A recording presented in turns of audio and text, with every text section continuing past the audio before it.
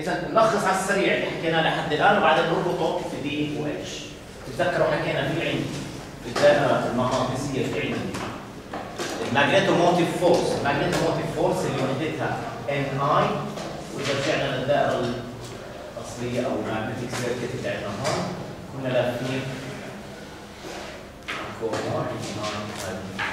الماجنيتوموتيف فورس ايش وحدتها؟ امبير. انا عندي هون عدد امبير وعندي امبير من هون. هذه الماده في لها ريلكتنس، والريلكتنس هذا كيف كنا نحسبه؟ ايش القانون تبعه؟ بتناسب الريلكتنس مع ايش؟ مع ال سي من هون، وبتناسب عكسيا مع النيو تبعت الماده، وبتناسب عكسيا مع ايه اللي هي كروس سكشنال اريا تبعت هذه الماده. بعدين رح يتكون عندي فلكس، الفلكس اللي هو ايش؟ ايش اللي عمل بيصير حتى بقول انه صار في عندي ماجنتيك فلكس او لا في الماده؟ شو اللي صار في الماده حتى اقول انه صار فيها ماجنتيك فلكس؟ عم بتغير شيء فيها، مظبوط؟ الراندوم. ايش الراندوم؟ احكي لي شو الراندوم؟ اللي هي ذرات بتغير. الدومينز، تمام. الدومينز شو عم تعمل بنفسها الدومينز؟ عم تعمل الالاينمنت. ترتيب هلا الالاينمنت هو عباره عن استجابتها انه صار فيها فلكس، صار ماجنتيك فلكس.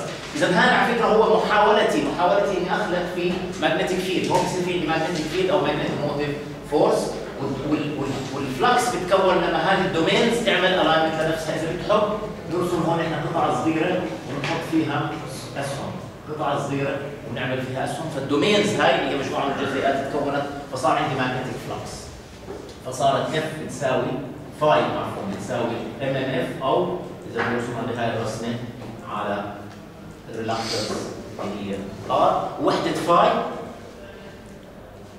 ايش وحده ماجنتيك فلكس؟ ويبر. اذا هاي هون وحدتها ويبر. هلا في طريقه ثانيه للتعبير عن هذول الاشياء اللي هم ماجنيتوموتيف فورس وفاي. لو انا بدي اقارن بين مكان ومكان، مكان ثاني، مثلا مثال احد الامثله، خلينا ناخذ مثال لانه هذا المثال ببين لكم الفكره بالضبط ليش احنا بدنا نطلع دي واتش بدل ما استعمل ان اف وفاي. لو انا اجيت قلت الدوله، ايوه تفضل. انا اسف تركت من الدكتور محمد دانيلوس ما كتبه. لو اجيت بدي اقارن انا بلدين، البلد الاول والبلد الثاني، في بلد الناتج الدخلي القومي، اجمالي الدخل القومي تبعه خلينا نقول مثلا 5 بلايين دولار، يعني البلد هذا كل اللي بينتجه المصاري اللي بتنتج 5 مليون دولار، وعدد وله عدد سكان معين. وفي بلد ثاني بدل ما هو 12 البلد الثاني 6، مين بقول انه مستوى المعيشه راح يكون اعلى في البلد الاول ولا البلد الثاني؟ نعم. اذا ما بكفيش هذا، لازم احكي لك معلومات اضافيه، ايش لازم اعمل؟ لازم اقسم على عدد السكان، مش هيك؟ هاي عمليه القسمه على عدد السكان بنسميها نورماليزيشن.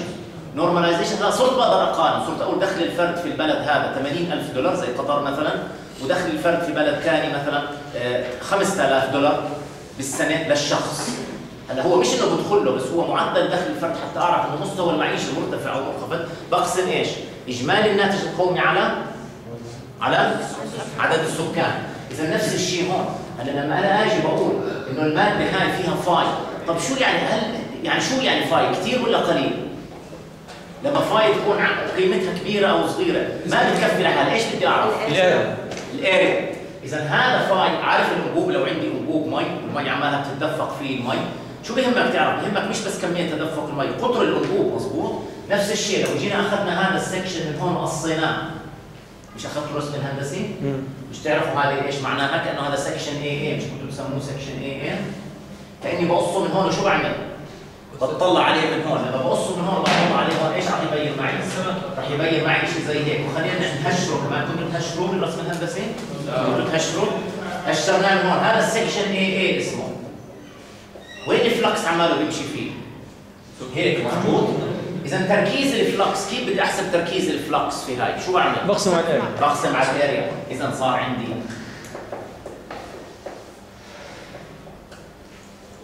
شو صار؟ هذه رح نسميها الماجنتيك فلكس دنسيتي. دنسيتي يعني كثافه. يعني انا لما بقول الكثافه السكانيه في مكان عالي جدا، معناها انه في عدد كبير من السكان في منطقه في مساحه معينه، مش هيك؟ نفس الشيء عندنا. طب اطلعوا لي على اليونتس، فاي ايش وحدتها؟ ايش وحدتها؟ اريا متر سكوير. اذا ايش وحده بي لازم تكون؟ ويبر متر سكوير. بس هاي يعني احنا طلعنا لها وحده، شو هي؟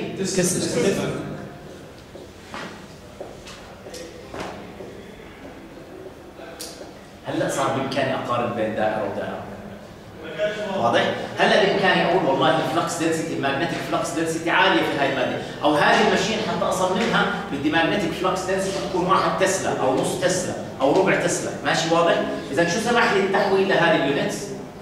بقدر اقارن، بقدر اخذ فكره انه الماجنتيك فلكس دنسيتي عاليه او واطيه. اوكي ماشي واضح يا شباب؟ فاهمين هاي نقطه مهمه، وهاي هي الوحده اللي بتهمنا اللي هي بنفس الطريقه. لو انا جبت هذه الدائره وعملت زيها دائره ثانيه، حطيت نفس الان اي، بس شوفوا ما اطول هذا الكور. شايف هذا نفس الكروس سكشنال اريا ونفس الان اي، حطيت نفس الان اي يعني نفس الام ام اف. ان اي نفسها والكروس سكشنال اريا نفسها، بس لاحظوا هذا اللينث هذا هون ايش مقارنه باللينث هذا هون؟ اطول. طب هذا المسكين هون ان اي اللي حطيناه هون على مين بيحاول يمغنط هلا؟ المسافه اللي بده يمغنط عليها اكبر. كل هاي مش هيك؟ وهذا عنده مسافه اقصر، اذا مش عادل اني اقارن هذا بهذا، مضبوط؟ شو لازم اعمل كمان؟ اقسم على ايش؟ على اللينث، تمام. اذا نفس الشيء هلا لما بعمل بقسم ام ام اف على ال سي اعطيني اتش. ملاحظين ايش عملت انا باتش وبي كمان حطيت فوقهم؟ فيكتورز. هذه اسمها الماجنتيك فيلد سترينث. إذا هاي وحدتها ايش وحدتها راح تكون عندنا؟ امبيرز. امبير تيرمز او امبيرز. فعندي هون راح يكون عندي هون امبير تيرمز على بير متر عفوا. إذا عندي هون، إذا هاي بنسميها ماجنتيك فيلد سترينث. طيب معلش نراجع مرة ثانية نذكر نفسنا، ليش احنا ما ضليناش شغالين على ام ام اف وفاي وحولنا لبي واتش؟ ما عندي معلومات كافيه حتى اقدر اقارن وافهم، يعني بنقول الماده المغناطيسيه الفلانيه لما بعرضها لكذا تسلا بصير فيها هيك وهيك، ماشي واضح؟ مش لما بعرضها لام ام اف، ام ام اف ما لها معنى لحالها. ونفس الشيء لما بقول لما هذا الكويل احط عليه ان اي، لما بكون تدفق فيه فاي ما لها معنى، اللي بيهمني هو الماده اللي حتى اقدر اقارن بين. اذا هاي عمليه النورماليزيشن سمحت لي اني اقارن بين شيء وشيء ثاني. اذا خلينا نلخص هلا هدول. بي عندي هي الماجنتيك فلكس، الكلمه المهمه هي دنسيتي لان وحدتها صارت ويبر بير سكوير متر او تسلا، وحدتها تسلا. وعندي اتش هي الماجنتيك فيلد سترينث، وحدتها امبيرز بير متر. وراح اتذكر امبيرز بير متر لان احنا قسمنا على ايش؟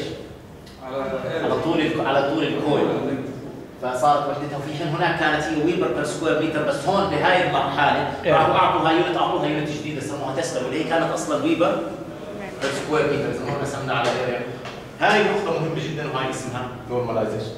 هلا بنتج عن هذا انه بامكاني الان الهيستريسيس كيرف اللي رسمناه، ايش بين ايش وايش كان الهيستريسيس كيرف؟ بين علي صوتك. ماجنتوموتيف فورس وايش؟ والفلكس.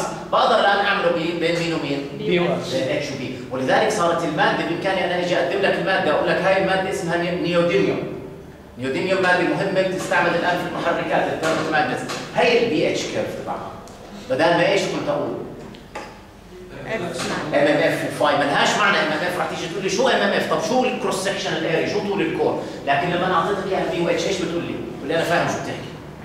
لاني عملت لها نورماليزيشن. اذا خلينا نرسم هذا. احنا مشكله هون طلعنا برا مجال الكاميرا، لازم تذكروني دائما لحد هون تقريبا مجال الكاميرا. على اي حال خلينا نرسم هلا هذا. نرسم اذا الكيرف الجديد، بس راح ارسمه بنفس الطريقة اللي رسمناها هنا، بس هون ايش راح احط الآن؟ ايش كنت احط بالأول؟ ام ام اف. ايش بحط هلا؟ اتش. وحدتها امبيرز بير متر. هلا إذا بدك حتى تذكر حالك حط إذا بدك هون ام ام.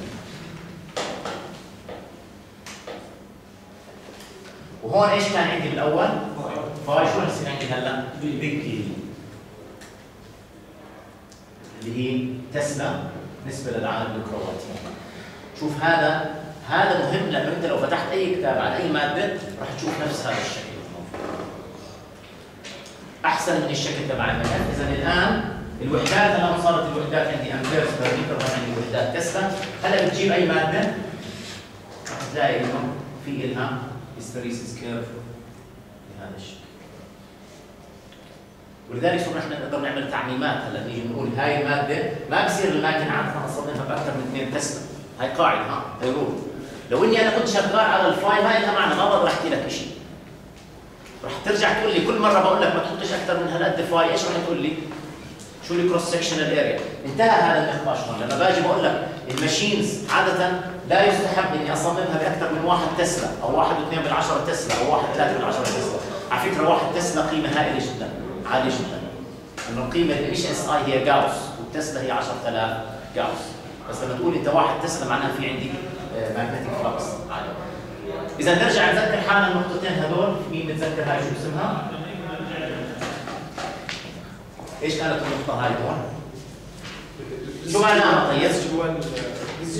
ريزيجوال ماجنتيزم او في مرات بنسميها ريزونانس او ريزيجوال ماجنتيزم، وهاي النقطة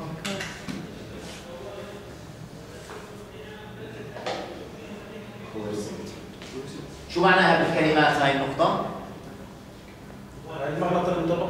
المغناطيس المتبقي لما بنزل اتش لزيرو برجع الماجنتيك فيلد سترينث لزيرو، بضل في لسه لانه هدول الدومينز اللي احنا حاولنا نرتبهم ما رجعوا تلخبطوا، ما صاروا راندوم، ضل فيهم شويه ترتيب. وحتى الغيهم شو عملت؟ عكست اتجاه اكس حتى ابدا الغي في التنظيم اللي كان موجود هناك، القيمه اللي احتاجتها الامبيرز بير متر حتى الغي هاي هذا على فكره خصيصه من خصائص المواد. شو رايكم المره الجاي؟ بدي اثنين متبرعين كل واحد يجيب لي بي اتش كيرف لماده مختلفه. ماشي تمام؟ ايش اسمك؟ محمود بسيسو. محمود بسيسو؟ عدي. المرة الجاية بتجيبوا لنا بدنا نحاول بس ما يكونوش نفس المادتين، إذا اتفقتوا على مادة بس ما بدي تجيبوا نفس الكيرف لنفس المادة يعني مثلا إذا أنت بتجيب ايش تجيب الستيل؟ مثلا ماجنتيك ستيل، لأنه ستيل احنا إذا بدنا نكون دقيقين مش كل ستيل ماجنتيك، بده يكون ماجنتيك ستيل أولا، وأنت حاول تجيب مادة ثانية، حاول تجيب مادة صناعية تقدر تلاقي. مادة صناعية. أوكي؟ يعني مثلا مادة مخترعة، ما بعرفش إذا أنا كاتبها مضبوط. أظن اسمها نيوديميوم. يمكن أنا كاتبها غلط اتأكد، بس هي هاي من المواد المغناطيسية اللي لها ميو عالي. حاول تجيبوا هدول حتى تشوفها، وقتها راح تشوف إنه فعلاً اللي بنحكي إحنا صحيح. لما تحولنا لبي و اتش صار بإمكاني أعمم، صار بإمكاني أقول هاي المادة هي البي اتش تبعها، ما تسألني عن كروس سكشن اريا ولا تسألني على ال سي. ارتحنا من الأشياء هاي لأنه إحنا قسمنا على الاريا، قسمنا على اللينث وقسمنا على الكروس سكشن اريا. ماشي واضح؟ هاي نقطة مهمة جداً. لخصنا فيها الدي اتش از اوبوز كان عندها ام ام اف وفان. اوكي؟